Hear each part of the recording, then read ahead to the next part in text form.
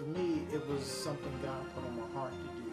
And during a difficult time of my actual, trials in my, previous marriage that I had, a year before my marriage ended, I actually was inspired to write this book because I had this inclination in my spirit that things just weren't going to work out. So essentially, the Storm of Deliverance, what came to me was how, human characteristics and behavior, how they seem to just parallel with the weather patterns, like seasons, and how they also pattern with the 5 stages of dying.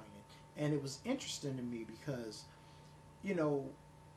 talking about it can be very complex, but at the state of where I was in my life, at that time, going through the transition of the trials of the marriage, doing the music, it was just something that God put on my heart to kind of get me to a focus to understand that what's going on all around in the world today, these last days, the chaotic times, all the craziness that we see go on, these are all deemed storms. So for me, when I came up with the title, The Storm of Deliverance, it actually was a title of one of my Christian rap albums, called 23rd Psalms, The Storm of Deliverance. And that is really where the book derived from. So with me being a Christian hip-hop artist and me coming with this book, it was totally left field for a lot of people. But for people who personally know me, the book reflects a lot about me and my actual walk in Jesus Christ. So it's more of a non-fictional book / inspirational. And this is my first debut official book that I wrote. And what I did was, instead of overthinking it, I said, I'm going to write it.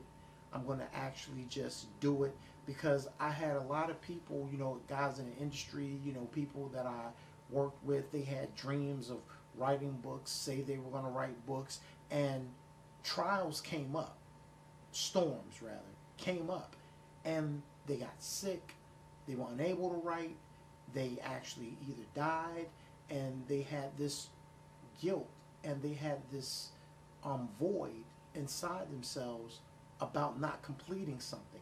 So again, that was a reflection of their storm. So hence the Storm of Deliverance is the book that I just actually was really inspired to write, because the timing of when I wrote it and knowing that the urgency for me to finish it was crucial.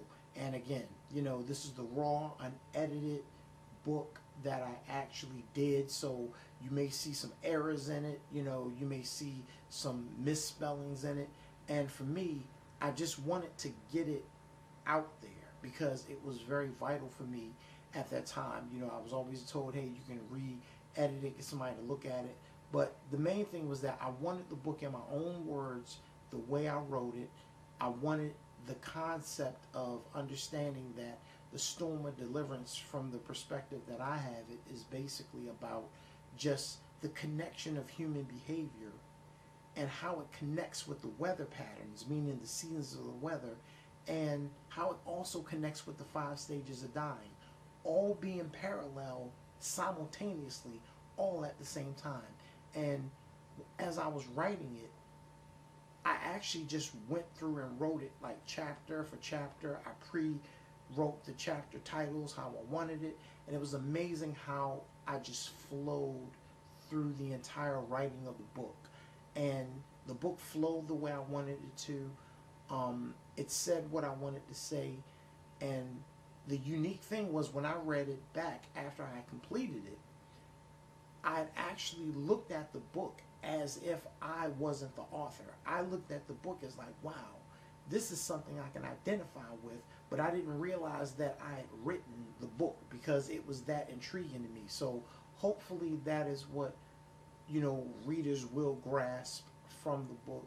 And I just ask that you look at the book from a perspective of what you can take from it, obviously with any book. So that's why I called it a non-fictional book. But it's a very personal book to me because this is my very first debut book. And it's not about being an elite writer.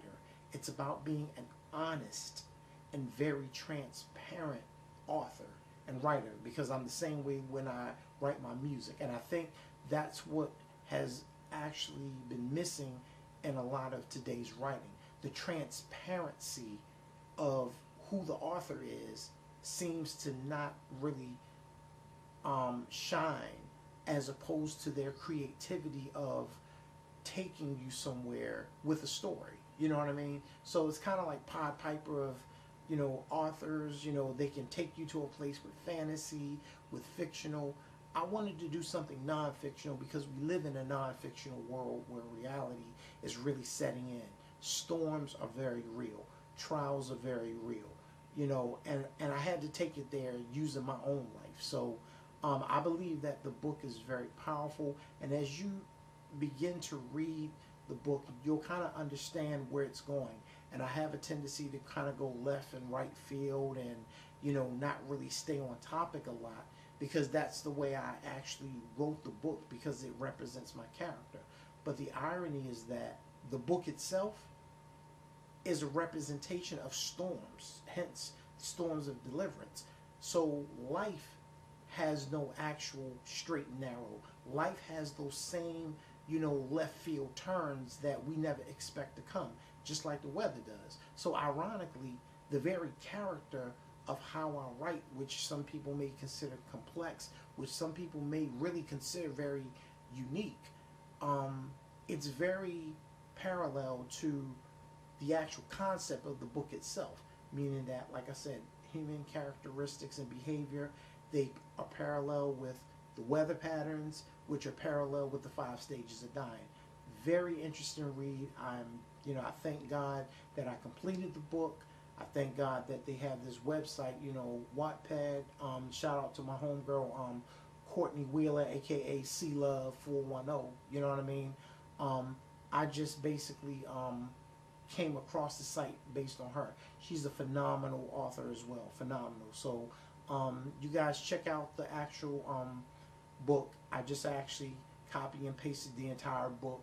It's on lulu.com if you want to support to actually buy the hard copy. But I felt as though I should go ahead and share the story now, because this is a perfect platform, and you know, to God be the glory for who's blessed by it, and hopefully this will take me somewhere else to do a couple of more books, which I'm already in the works of.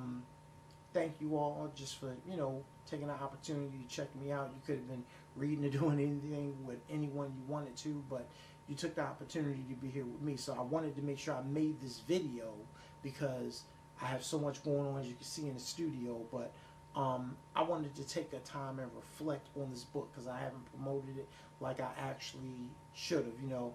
And shout out to my brother Derek Barnes. He has a book, you know, The Science of Manhood, doing wonderful. But yeah, you guys check out the book.